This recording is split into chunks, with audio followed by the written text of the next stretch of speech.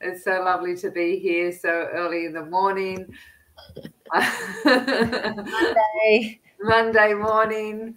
I've already seen the beach, which is so nice. Oh, yeah. Went for a walk along the beach this morning, which was nice. How beautiful. Do that more. It's been raining a fair bit here, so it's been hard to get my head around going because you wake up and it's raining and so it does make such a difference though when you get out and start your day like that. It really does feel so different. Yeah. And especially for me at the moment because I'm living in New South Wales and I've moved away from everyone. So I've moved away from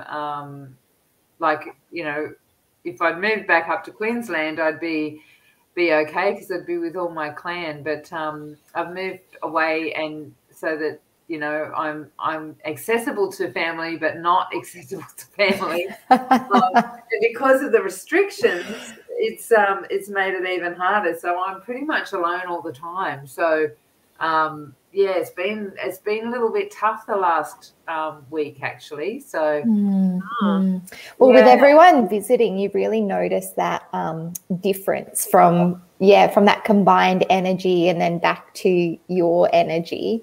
I used to live by myself for a number of years as well, and I always used to find that it just took that little bit of time for my energy to reclaim the space. Yeah. And I'm a real introvert, so I love it by myself. However, it's just been a little bit too much, and it's been a while. I did have the kids over last weekend, but I've just done a recode, so I'm feeling a lot better. So good morning, Helen. We've got Helen saying hello this morning. I don't know who else is on here. We've got a few people. So today we're going to be talking about beyond the five senses, which is exciting because we've been sort of covering bits anyway. So who wants to start? I think Asha should start. Okay, no worries. I nominate her.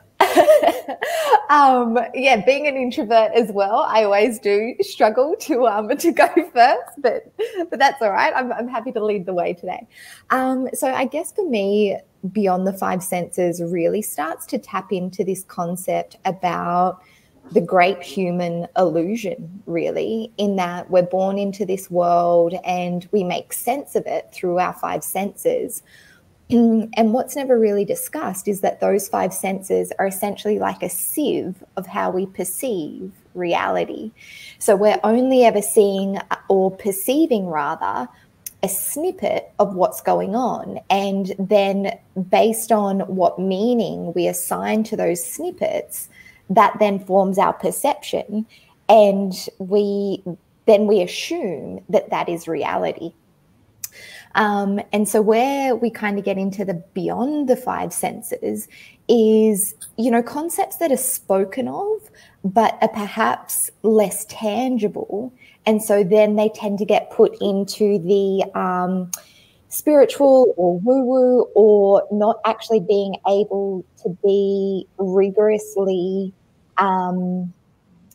studied. And so then people move away from it out of fear. And it also can activate this sense of, well, they're doing something and yet I'm not. And it can kind of trigger an inferiority complex, which further moves people away. So for me, beyond the five senses is all about intuition, and actually gets back to the real fabric of reality, which is the infinite intelligence itself, and kind of this concept of the universe actually being one mind that we're all a part of. And it's just about awareness as to what we're tapped into or not. But that actually means reducing the emphasis of the five senses. So suspending all of that, I guess. Absolutely. And one of the things about this particular time-space reality is that science is starting to catch up, right?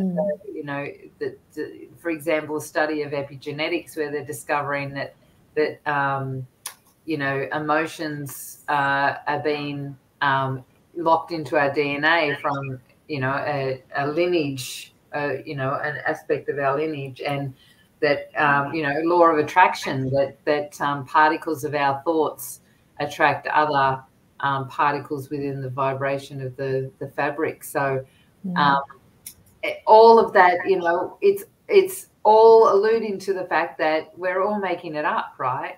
It's all we're making it up, and it's all as you were saying, you know, like this filtering process that we, you know, we see, we hear, we touch, you know, we experience, we taste, so we think it's real because it seems to be a physical experience that we're having, and yet it's a filtering process that we've put through our you know, amygdala, all these different aspects of ourselves, and make chemical functions within our system, and then make a perceived awareness, you know, and a definition of what that is. And then next thing, we've labeled something, right? You know, this taste is sweet. this you know, is red, or this sound is angelic, and, you know, like, so all of these things that we start creating and labeling so that we can function in the world. And we've sort of created ourselves over generational history to think that that's the only way. I can feel that you want to talk, Nikita. Nicolette, I just remembered something as well from way back when I was listening. I used to get into the Mayan calendar. And I don't know if you ladies or the people that are watching, the women that are watching, know this, but when we moved, you know, when the Mayans and, you know, a lot of the indigenous cultures were taken over by, you know, white, you know, religious doctrination, the Mayan calendar is actually measures consciousness, whereas we went into the Gregorian calendar, right? And so that measures time and space. So all of a sudden, everything was gone from, you know, fifth, sixth dimension. All of a sudden, we're measuring the dimension. And so as soon as that happened, that was one of those physical manifestations for us to start identifying with being physical. Because it was in the very fabric of our measurement of our consciousness on this planet. You know, we're in this time at this, you know, at this place. This is where we're at, you know, and so it sort of limited us from thinking in those higher realms. Yeah, wow. I didn't realize the Mayan calendar was based on levels of consciousness. That's fascinating. Yeah, I could spend a whole Please do a masterclass for us. Yeah, on the Mayan calendar. It's quite an interesting I'm a 3 storm, so it wasn't when I discovered my Mayan sun sign, I went, that's why I can do what I do, because 3 is the vibration of the minor to the macro, you know, like, so I can feel vibration at its smallest aspect. And at the time when I got into it, I was just doing energy work on people. And, that's why I can feel people's energy moving, you know, the cells talking to me and things like that. So that's so cool. In the Mayan tradition, they actually, when you were born, them knowing who you were going to be or who you were, because that day signified that that's who you were going to grow into, sort of thing. So yeah, wow. Yeah, it sounds fascinating. Please, I know you're a very busy woman, but if you feel called to, I would very happily sit and listen to all of that. Yeah, that's a good idea, actually. Maybe I should do a meetup on it or something. If anyone's on here and wants to know anything about the Mayan calendar, put a yes in the comments, and I'll We'll do something about it. Yeah, oh, yeah. Nicolette, I've got more to say, but Nicolette, I feel you want to share. There's a couple of things that are coming up for me to share. And for me, Beyond the Five Senses relates very heavily into my own spiritual journey and energy work, because when we choose to meditate and sit in stillness and close down our access to as many of those senses as we can, and just sit with our own stillness and feel what is beyond our physical experience, that has been so huge for me to understand what my own energy state is and how it relates to the world physically, and how I relate to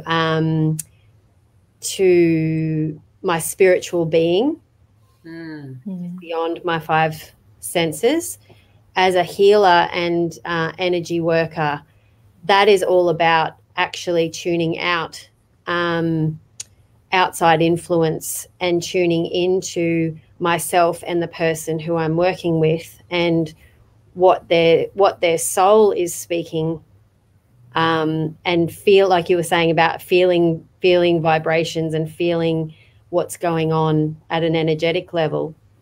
And you both do that in your own ways as well when you're working with people. And I think to bring it back to a point where our listeners can relate to what Beyond the Five Senses is for them in their own experience. Like, what do you feel when you're in meditation, or what do you feel when you're energetically connecting with someone, or what do you feel when you walk into a room and you meet people and you get a different sense from each person about who they are, not physically, not from your five senses, but from the vibration that you get from them, or the energy that you get from them. Or you can learn so much about yourself and others by getting beyond the five senses, I guess.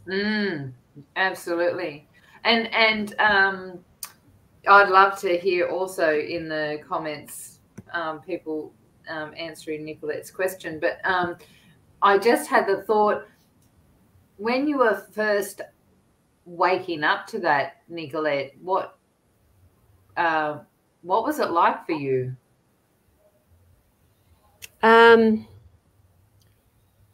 It made me realize that there was so much more to my life and so much more to me than the structure that I'd been born into. And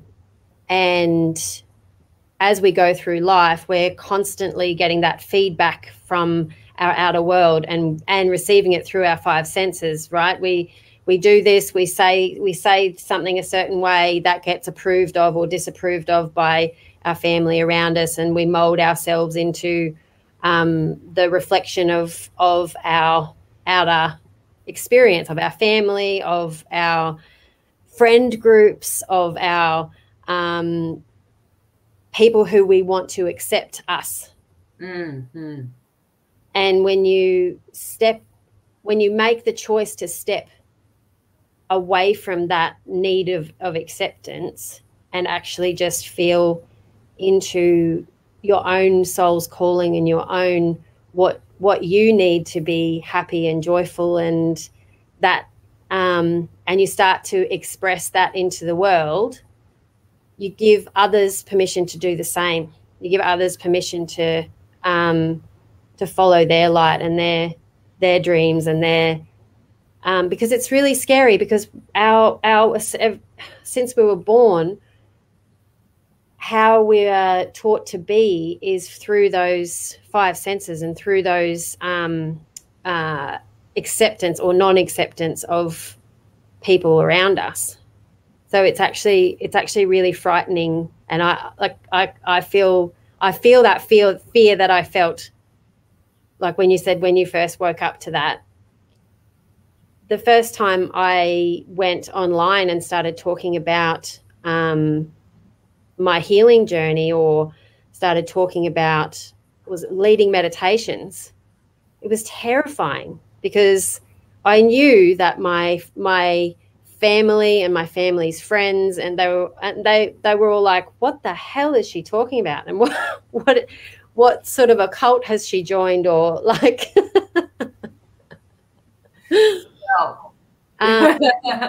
but the more we stand in our truth, the more people go, "Oh, that's, that T-shirt that comes up online. That's a Nicolette thing," and that's okay.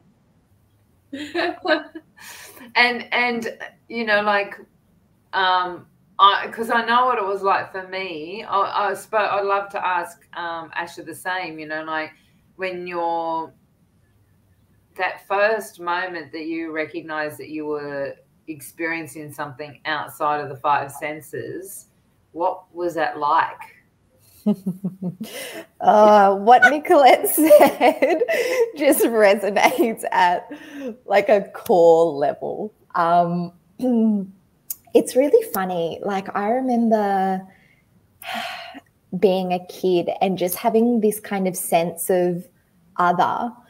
And then, I turned all my attention to the sciences. And I think, that for many reasons, and one of which is, I'm a massive nerd, so I've kind of got to own that part of me as well. Like, I'd love to say, it's all society and I was indoctrinated into it. Nah, there's a thirst there, so I can own that. But I always remember this kind of holding space for, because these questions would come up about, do you believe in spirits, and do you believe in extraterrestrial, and all these things, they're common questions that are asked, over the lifespan. And I remember just seeing people be really like stoic in their beliefs of, no, I don't believe that, or whatever it is. And this kind of really closed off expression of how they perceive the world. And then, there's so many stories of people who have experienced more and have experienced more and have experienced more that I just remember, up until my awakening, this like holding space for, in going, well, I really don't know. And how arrogant and ignorant of me to believe that just because I haven't experienced something to date means that others haven't, or that it's not accessible or not real. And for me, it was always this point of, to believe that we are the only planet that houses life in the vastness of the universe. I was just like, just from like a purely statistical perspective, I was like, yeah, like that's nonsensical. But anyway, I'll hold space because at that point, that's all I could do. But I also remember in that holding space frame of mind that I was in, going, you know what? I feel like the physical world is enough for me to wrangle with right now. So as much as I'm not discounting it, I also don't really want to go off and play in that realm right now, because I kind of feel like I've got my hands full as it is. And then, like we know, for people who awaken, generally the universe says, well, that's enough of that, and over the cliff you go. So for me, the awakening felt kind of like I was on this giant slippery dip, but I couldn't feel the slippery dip beneath me. So it was just this really kind of overwhelming experience of my inner world becoming more rich and vibrant than the outside world. And, given that my training is in the medical model, the number one theory that comes to mind is, Christ, Asha, you've lost your mind, like you've, and so I legitimately had to ask myself that of okay, have I gone mad?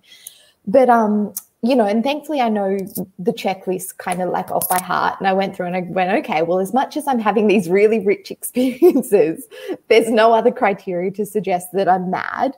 And even if there was, what does that actually mean? you know, and I remember word, right? Yeah, exactly. And I remember in one of my very first classes, learning about, you know, essentially psychosis, that based on the medical model, that, you know, if we're having these really rich experiences, what determines psychosis versus spiritual experiences like ghosts or seeing angels or you know, visions that are real, that are so real to you but aren't perceived by other people, and it came down to culture. What is our culture? Because in cultures, people who have this richness of experiences can be regarded as sages or, you know, enlightened or whatever it is. And then you come across to the Western society and part of that community. Yes. And a respected part of that community that anchors people to we're okay because this person can guide us from a place that the rest of us aren't seeing. Exactly. So when we take into account that the only difference is culture and meaning, like we said at the very beginning, and then that shapes people's experience of themselves having these experiences, that's when we can start to go, okay, well, there's so much evidence across the globe to say that there's more than our 5 senses. You know, whether it be through ESP, you know, psychics who solve murder mysteries, you know, there's so much evidence that what if we just open ourselves to allow ourselves to start experiencing the richness of what's available to us in a non-judgmental and non-fearful way? What difference would that make? So that was my journey. I love what you said about people grab hold of, I believe that or I don't believe that. If you sit in and we've talked about the observer space before of, well, I'm not really attached to, or I'm not attached to any belief set. I'm allowing myself to experience life fully without that construct. Yes.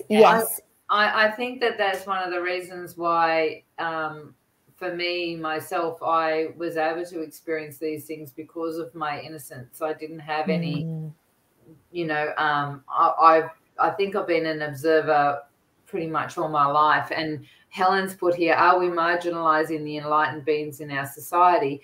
Or as, you know, as Nicolette was saying, and I'll just put that up for the recording, but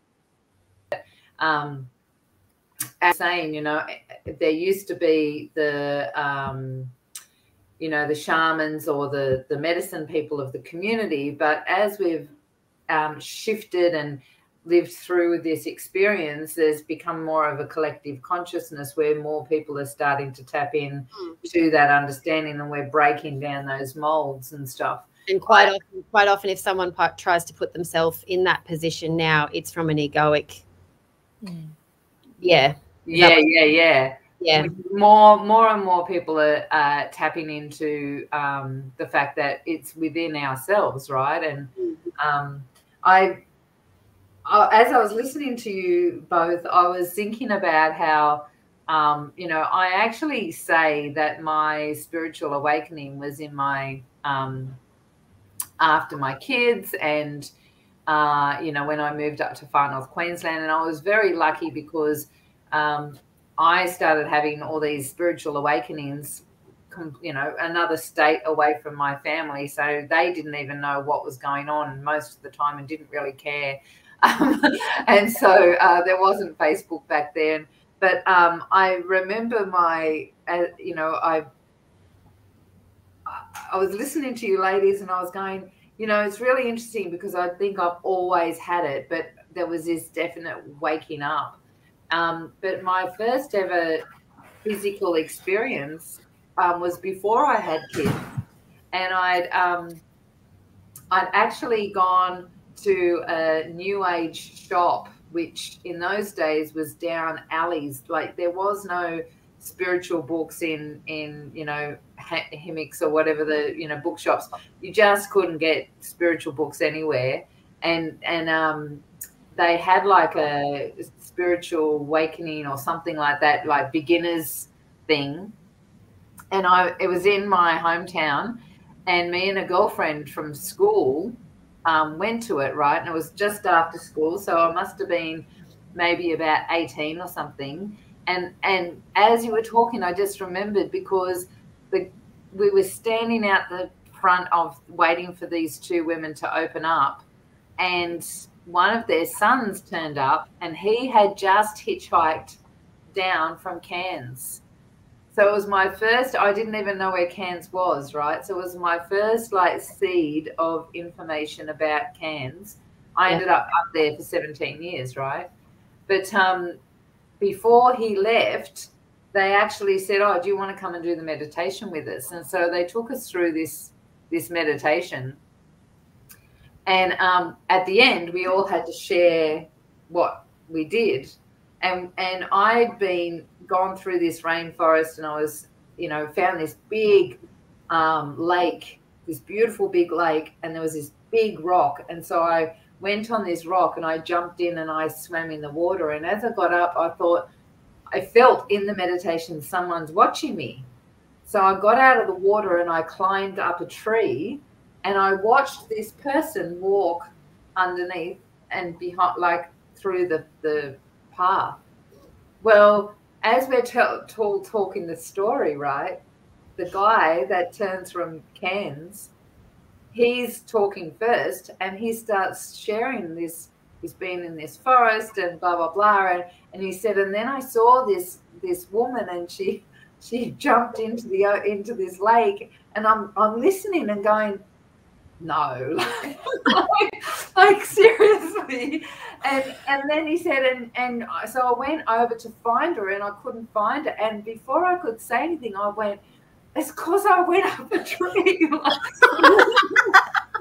And it was just like this, like, oh my gosh, can this actually be real? And he shared the same, like we were in the same space, wherever that space was, we were in the same space. And I was in, you know, I must have been about 18. Oh, wow. At the time. That's so cool. That's so cool. And cool. And I'm a little envious, because my awakening to that world was only 5 years ago. Yeah. But like a babe in the woods compared to. Yeah, but you know what? Like the collective consciousness, you know, the level of information gets thicker and thicker and thicker. Yeah. And so, you know, mine might have taken me a long time, but you've got access, like, bang, it just drops in. You know what I mean? And I think a really great example for people listening of when this happens for you is like when you're in conversation and you're all talking, and you say something and someone else says, oh, I was about to say that, you know, like the exact words or the exact, because if you're tapped in, then you're connected with each other on a level that is not physical, it's energetic. Yeah. And so the proof of that can come out of your mouth, if you know what I mean. Absolutely. And definitely that's happened. Like I more and more and more, if I think of someone, like on the weekend, 2 different people I thought of, and within minutes they're ringing. You know, haven't spoken to them for months and months. Yeah. You know, like, and you just sort of get used to it, right? Like it's just part of what's happening. And can I just share also, I know we've gone over a little bit, but on the weekend I did some movie binging and I watched a movie called Winter's Tale. Have either of you seen it? Oh my gosh, it's such an amazing, beautiful movie. Winter's Tale, you should really watch it. And there's like, the whole thing is like, you can watch it from this third dimensional place where it's just, you know, a guy that needs some help, you know, and these bad guys after him and blah, blah, blah. And then there's all these different layers through it where it's actually the guy's, you know, a henchman for the devil, and, you know, like, and there's his judge and blah, blah, blah, you know, and there's all this stuff in it, but you can actually see all these levels in it. And it's, it really helped me to remember to wake up, you know, like, yes, we've got some crazy stuff going on in the world at the moment, and wake up to those higher realms. What are we here for? What are we doing? Tune into them. And I had another moment also where I recognized that the last house I was in, I'd connected in and asked if I could do healing on that earth with the Indigenous there, and they'd said yes. And I recognized on the weekend I hadn't done that yet here, and so I did, and it shifted a whole heap of stuff for me, you know, like asking permission and connecting in with the custodians of the land here. And I could feel this, like, oh, I've been up in the realm so much. It's so nice to reconnect with the earth space as well. So yeah, awesome. Some beautiful things to play with or to be present to when you're working, not just in the five senses. There's so much more. I really do feel sad for people that only connect in with their five senses. You know, no wonder there's so much sadness and depression on the earth when you don't recognize that there's so much more open to you. Yeah, that's right. And I think it's also just kind of worthwhile noting that as much as, you know, for the three of us, the awakening, so to speak, was like, it was almost like an inevitability, or we get dropped in it, or that kind of thing. It doesn't, you know, exploring and expanding into this space doesn't necessarily have to feel like or be the slippery dip adventure. You know, like you can do this in a really guided, you know, very safe way, because these practices are safe, you know, and it's really important that people understand that as well, that, you know, meditative practices, you know, there's such powerful healing modalities, and they're also backed by science as well for people that, you know, need that assurity and sense of certainty and going, well, what is this? And it's not something that, necessarily has to happen to you, or you're waiting for that divine time of this is my time. If you feel that sense of knocking at your consciousness of what else and what can I open up to, you know, like you two beautiful ladies, you know, I also teach meditative practices, you know, like there are guides that have, you know, gained mastery over these things that can step you through in a way that feels safe and enlightening and expanding. So, you know, you can be, you know, at the helm of the pace of your own journey too. Yeah. Absolutely. I totally agree. And I, like, you know, for me, I was on this journey with no help and support, and I had no idea what I was doing, and I did have to check my checklist of like, what's going on? Yeah. You know, like, good. So I'm not the only one. Yeah, that's right. And so I do definitely agree with you, Asha, that especially these days, you know, as soon as you recognize that you can have whatever experience you choose, you know, like we're making it up. Like, I'm not joking, we're making it up. And so, you know, once you recognize that, you can choose whatever choice you want in that situation. But I also definitely recognize the importance of having some sort of mentor or someone to facilitate and guide you through the process, you know, like, so that you can ask questions and get an idea of, you know, where to go and if you want to accelerate, how do you accelerate, and all those sort of things. So there's a lot out there at the moment, and you can go down the rabbit hole if you don't reach out to people. So I agree. Well done. Well, ladies, I think we've gone over time. Over. Yeah. Thank you, everyone, for watching. We had a really beautiful on the weekend. I saw someone comment on one of our must have been last week's, and said how much they love listening to us three. Yeah, and they actually said earth, air, and water. I think it was water. And so apparently beautiful. I'm air. I'm like, oh, okay. I thought I was grounded.